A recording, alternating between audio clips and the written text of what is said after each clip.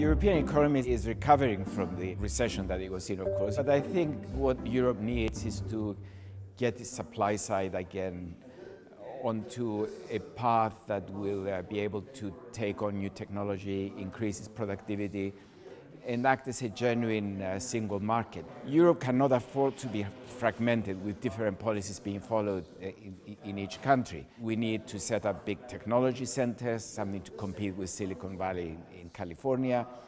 We need to see our productivity rise faster than that in the United States, at least to catch up, whereas now the gap has been growing since the Great Recession.